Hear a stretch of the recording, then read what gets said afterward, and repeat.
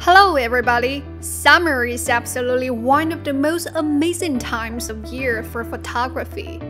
We keep recording everything that happened in this beautiful season, the blooming flower, the sunshine, and most importantly, the amazing holiday travels.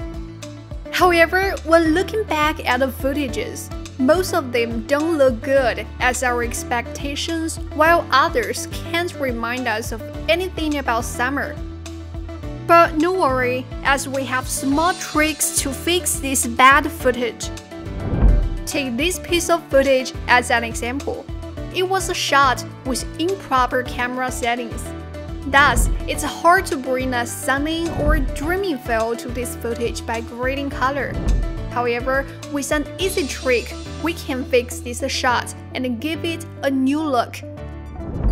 If you are interested in this, keep watching. In the first place, let's fire up VideoProc Vlogger. Click on there to start a new project. Add the footage to the software.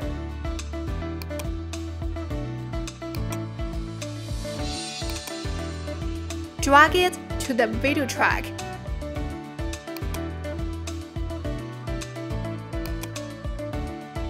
Then we add the overlay track with the same footage.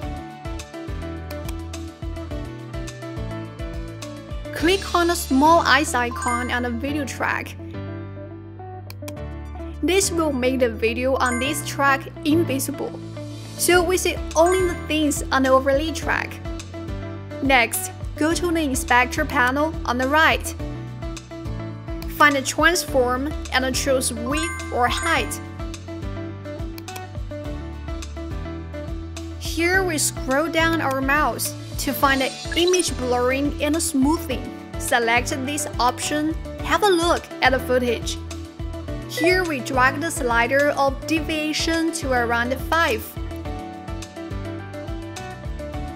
Under coefficient, we drag the slider to the middle.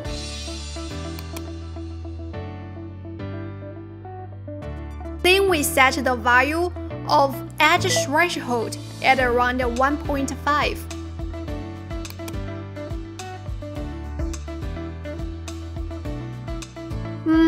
The footage looks just blurring. Now we just need to go to the compositing menu and find the screen. The magic now happens. Enable the footage on the video track.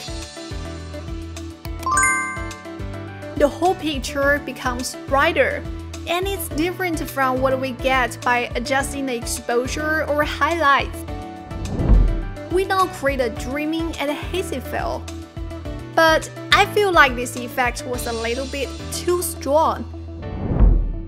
We can navigate to the top of the inspector panel, find the opacity slider, move it to 40%.